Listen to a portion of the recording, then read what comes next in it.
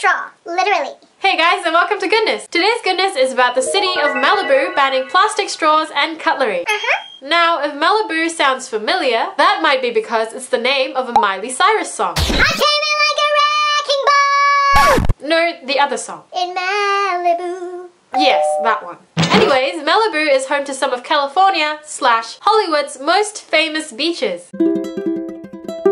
And to preserve these beaches, the city has banned all plastic straws and now requires restaurants to use straws made from paper, bamboo, or wood. I'm gonna use a paper straw! So thank you to Malibu for paving the way for famous beaches across the world. And hopefully famous Hollywood celebrities will bring light to this good news as well.